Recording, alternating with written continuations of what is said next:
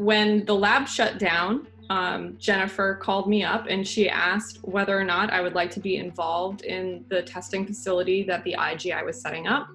And I was very happy to be able to do this. I couldn't work on my own research, and I had this need to be able to help and to be able to do whatever I could do. And so I've been really happy to be able to apply my skills in extracting RNA and doing qPCR and optimizing assays to something that's actually really very useful and needed for our community right now.